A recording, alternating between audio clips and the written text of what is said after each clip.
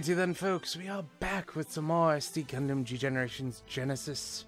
So, in the last episode we finished up Thoroughbred, and we are now starting MS Igloo. Because things have not changed, I have actually closed down the poll, so if you guys want to go look at it, the poll as of today is what it's going to be, or at least the order for the 1 year war is going to be.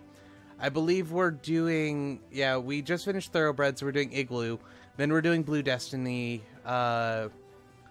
then we're doing Rise from the Ashes, and then I think Missing Link. Yeah, we're doing Blue Destiny, then Rise from the Ashes, then Missing Link, then this one, then 0081, then War in the Pocket, and then finally Lost War Chronicles, because no one likes Lost War Chronicles. Yeah, I think we got everything else, but we're starting Igloo today. Just making sure. And yeah, now it's set in stone, and then after we'll do Stardust, and then we'll do Zeta, then we'll do Double Zeta, and then Unicorn, and then we'll be done. Oh, then Hathaway and all the other DLC stuff, which hopefully by then Thunderbolt and all that other junk should be released. But I'm pretty sure their February is going to be like February 28th kind of thing. But anyway, this is a good episode because we got to change everything. But as you'll notice, I've slowly started phasing in non-custom pilots. You know, like Char, and Seema, and Zero. This is the earliest version, the earliest cyber new type made by the Murasame Institute. You know, the one from 4 and Zeta. This would be her older brother, Zero, who is only in Garen's Greed and comes in an event where you give money to the Murasame Institute, and he joins you, but then he realizes what he is. He makes you make another new type, who's Wayla or Layla. I can't exactly remember. It's something weirdly pronounced, though. And then they rebel, and if you could either side with them to get a couple of really good new types, or you can go against them and make a couple of clones of older new types who turn out really shitty. Like, stat-wise, there's no point in getting them. At least Peru clones have a reason. With those extra clones, they're, like, really trash. But if you have, like, 20 Quid Mothas, like, it doesn't matter what their stats are. Yeah, so that's Zero. We got Rumble Roll over here in the Noct. I thought about giving him the Gion, but the Noct sound better for him. And the problem with that is we haven't done a ground stage in a long time. Like a real long time. And we are doing MS Igloo, which is 5 out of 6 stages in space, most likely. I don't know how long it really is. I think it's 5 stages, though. Which brings some issue. We also have Amuro down here, and Yazan.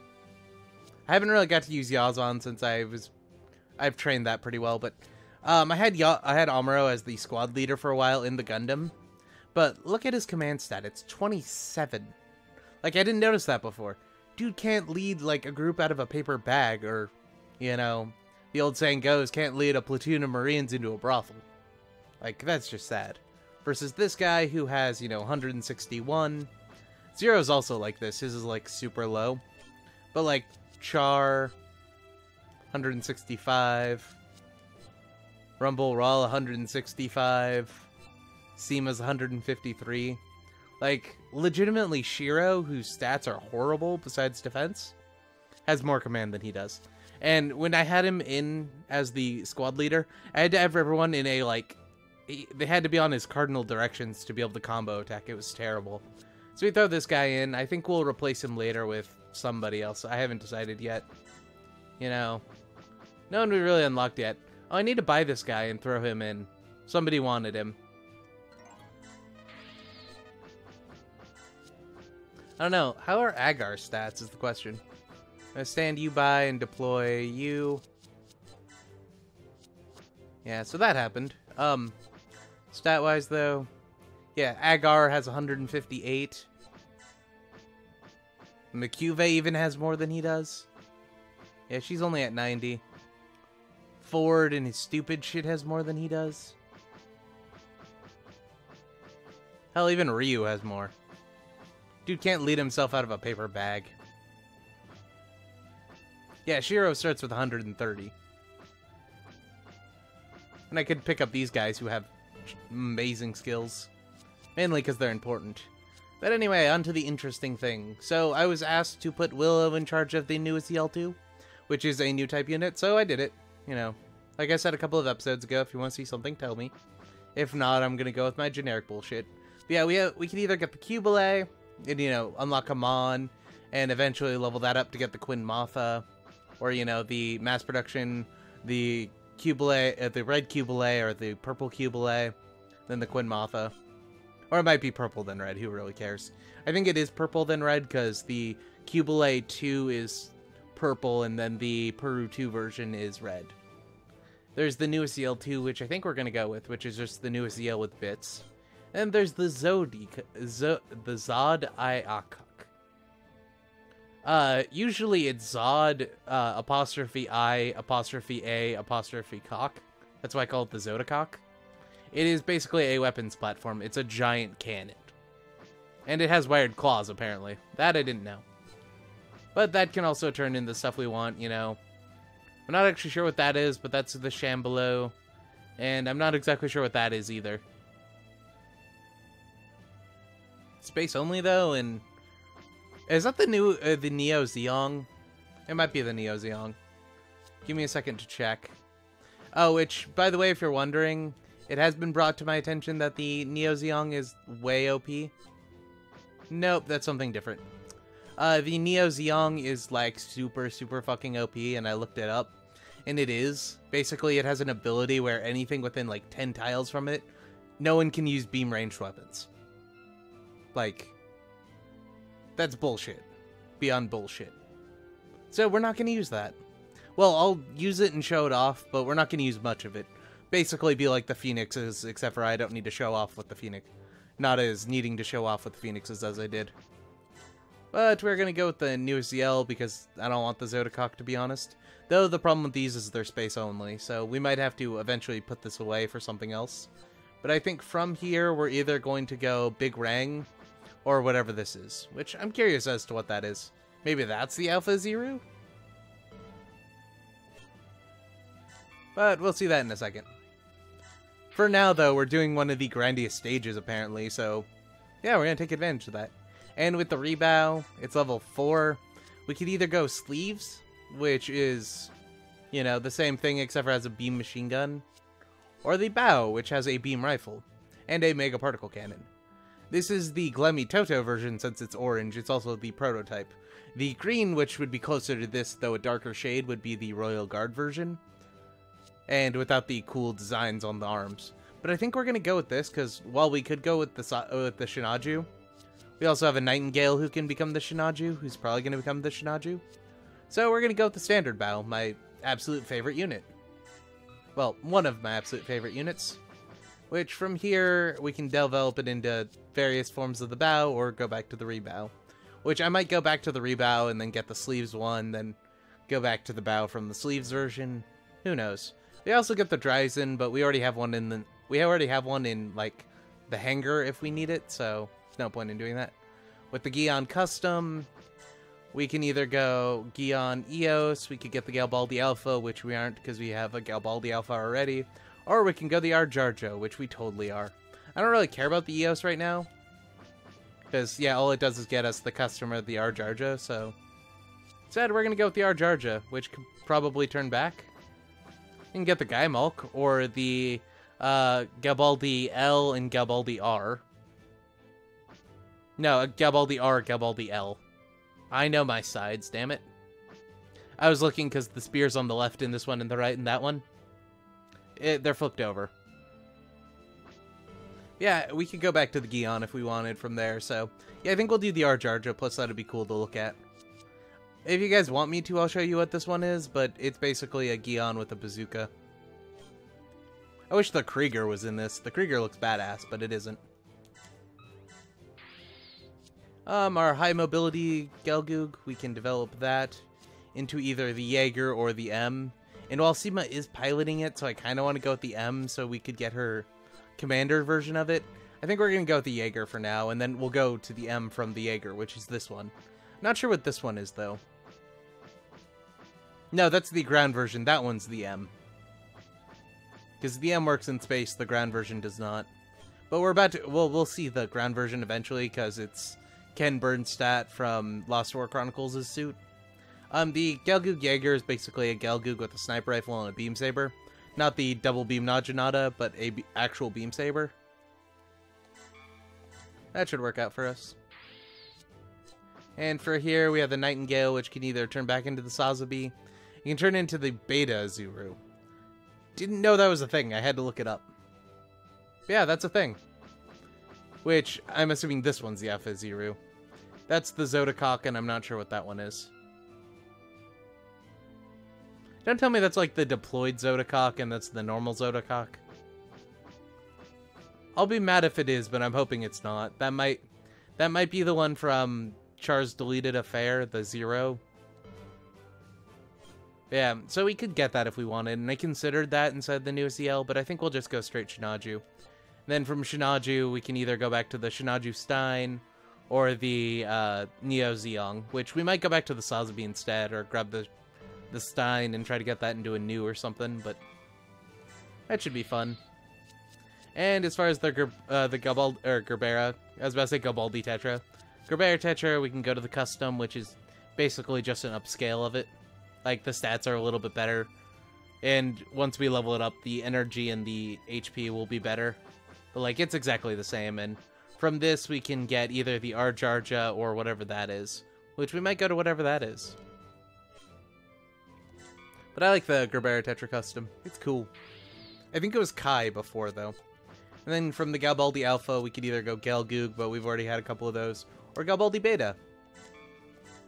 Which the Galbaldi Beta is the original design for the Galbaldi Alpha, which was going to be in the first show but wasn't, was taken by from Xeon engineers who also joined the Titans later, and was worked into a Federation model following Xeon principles. So it's a very weird unit, and it was only used by the actual Federation. It wasn't employed by the Titans, but a couple of the units were drafted into the Titans, because the Titans did that all the time. Which, it should be fun. It's basically a Hyzak with a missile shield, which I'm thinking this one's a Hyzak. And then this is the L and the R. Then on to the Federation team. We have the GPO-3 here. I'll get the Orcus eventually. I just didn't want to have to train just the Orcus alone kind of thing. With our G3, we could either go 4 or 5. We already have those. Or we could get Christina and the Alex, so I'm gonna go Alex. And from there, we can either go I'm not sure or I'm not sure. Maybe this is the Charybdim armor, or Chabham. However you pronounce that one. Maybe that one is, actually. That one probably is. I don't know about that one. We'll see. We have the Gundam Alice, which... well, the S Alice. We could either go into the Double Zeta. Yeah, I was kind of surprised that about myself. The EXS. Yeah, I knew about that. Oh, and the pilot's name is Ryu Roots. Completely forgot his name last time. We're going to be getting this one. Or the Deep Striker, which is the mobile armor form. It's an XL, which is the only reason I didn't get it. It looks cool. And it can get the S, the EXL, or the Orcus if we wanted. But instead, we'll go with the XS. And we also unlocked Ryu Roots, which we'll get him eventually. Plus, he apparently has a really cool animation with it that I want to see, but... that'll probably be in an extra episode. So our Heavy Gundam, I trained it up to level 4, because we already had the full armor 7th, so I don't see a point in going back. We can either get the full armor Gundam or the Perfect Gundam. You guys probably haven't heard of the Perfect Gundam. The Perfect Gundam is from an obscure manga from 1988. It is basically when they first released the 300 yen Gunpla kits. Somebody ripped the guns off of a gun cannon, or a gun tank, then the legs off of a gun cannon and stuck them on a Gundam, and made the Perfect Gundam, air quotes. So we're gonna get that, because the full armor sounds boring. Plus, you know, it can turn into the full armor, or whatever that is. So we're gonna get that, which, basically, it has a ton of guns on it and shoulder cannons, which is pretty cool. And I believe that was also where the Perfect Zeong came from. They, like, took the model of the Zeong and gave it, like, a real grade's legs or something like that. It was really weird. It was the early thing to build fighters. Like, I think it's actually called Build Fighters, too. And the kid looked like the original version of Ash in the manga from Pokemon. But yeah, So I leveled up the Hazel Oswa. We could either get the Gabthily, which I guess it was a prototype to, maybe? Probably not, though. Which would be kind of cool. Or we can go and get the prototype Bylant. Or is this Goplant? Never mind. I can read, apparently. But we're gonna do this one since we're kind of on a mobile armor or a Hazel kick. This will probably lead us up to the Goplant, and we already have a Goplant. This one's in fact a Goplant, or whatever this one is, which we'll probably get that one. As far as Ingrid's Goplant does go, we have a choice, which we already have these two, so we'll ignore them.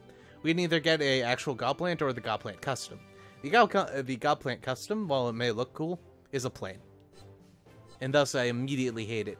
But it can get us Jared, or a Goplant, or something, or something. It looks very Gundam-ish, but I don't think it's a Gundam. It's not Jagan either. But I think we're going to go normal Goplant, because I like the normal Goplant a little bit better. Which then we'll be able to get what that is, or if we really wanted, we could go straight to a Goplant Custom.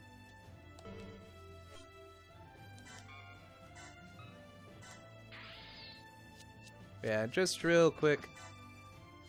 Yeah, so we can only get this to something that's level 5. It's also an EXL, which means I think I know what it is. I don't know the name to it, or I'd say it. We have the Gun Cannon, which, ooh, interesting story on this Gun Cannon. I was doing Solomon because I couldn't redo Ebo-Oku because you have to control Federation pilots, and Amuro and his people are stuck on their own side, and it's kind of annoying. This single Gun Cannon dodged Big Zom 3 times and killed him. Like, he soloed Big Zom himself and got 3 levels out of it. It was great. But we have a choice. We could either go back to the mass production, which would be kind of boring.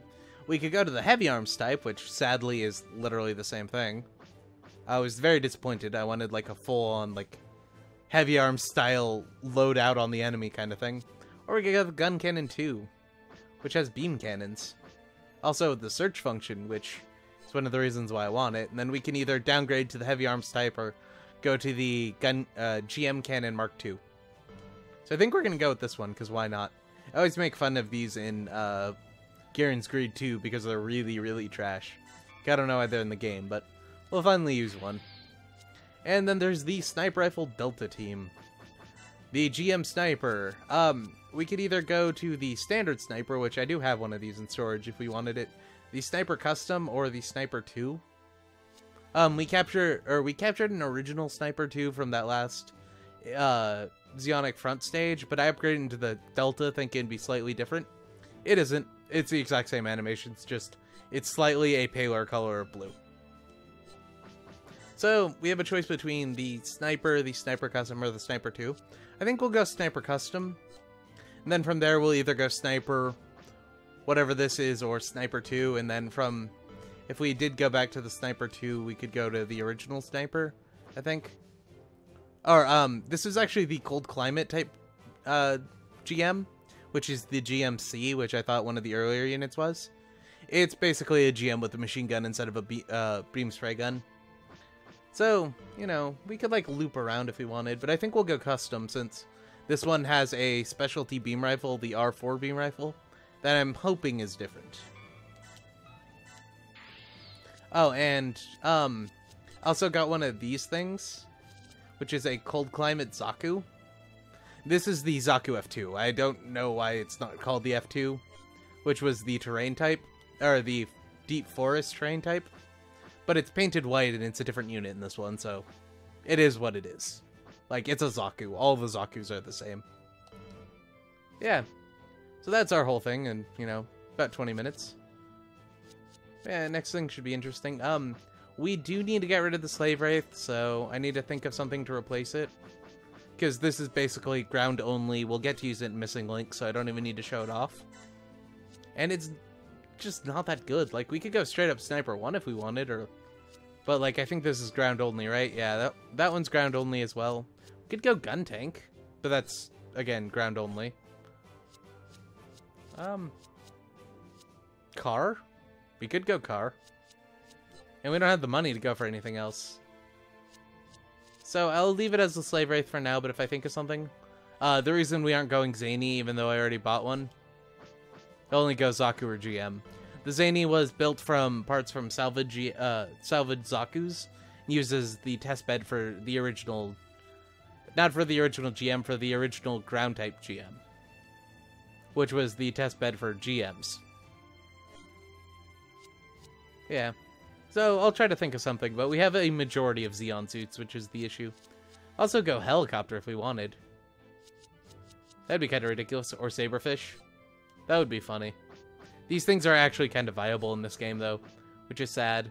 Then we could go get a ball, and from a ball, we could go... There's something you could... this ball, I think it is the shark face ball, which sells for some ridiculous amount of money, or something like that. There's some way you can grind out saberfish that I don't exactly remember to off the top of my head. Yeah, so... We're going to go here, we're going to go to design, we're going to check if there's anything new. The Johnny Ridden stuff, awesome. I didn't think those were in the game because I kept trying to combine all our red stuff, even like I bought some Char stuff to try to do it. But I couldn't get that to proc. Apparently you just have to have a more red mobile suit than, you know, the Sazabi. But whatever. So we can get the high mobility Johnny Ridden, the Johnny Ridden Zaku 2, the Masala. I wasn't expecting that one. Oh, and that's all. Apparently if you get a Gelgoog high mobility, you also get his Zaku 2. Or his Gelgoog high mobility, and if we get his Gelgoog, we will unlock Johnny Ridden himself. So I'll be doing that in my off time. Probably train up one of the other Gelgoogs we have. Yeah. As far as this goes, basic Zaku. Speed's slightly faster. It basically has the same stats as Char's does. We'll look at that in a second, and Johnny Ridden's normal Zaku, which... Yeah, exact same thing. And the Masala, which... this is Shirako's first customizable mobile suit. It doesn't turn into anything cool, though. It's just like a plain-looking thing. Yeah, it only works in space in this one, though in Gear and Screed it worked in the atmosphere, I think. But it's, like, huge. It has Beam Saber, Mega Particle Cannons, Missile Pods, nothing exciting. And it transforms. We'll see this once Zeta comes up, because we're definitely gonna have to protect that shuttle from this guy. You know what, since we're on camera and I really don't care. High mobility type Gelgoog, where did you go? High mobility Gelgoog. It's not that expensive. Johnny Ridden's high mobility Gelgoog type. And also, because I'm curious, or can we combine you with this one as well? Apparently that procs it as well. I don't get this game. But high mobility types is basically the same thing. Whoops. I clicked over. I didn't mean to do that. Luckily, I know how much it costs, so I can go there real quick. Yeah, stat-wise, it's like 10 better and everything. Not much better. Yeah. So, folks, that was that. Like the video if you liked it. We'll be back in a few minutes for more. You know, maybe I'll buy another pilot or two. Maybe another Federation guy. Like Ford. We could use Ford. Anyway, folks, good night.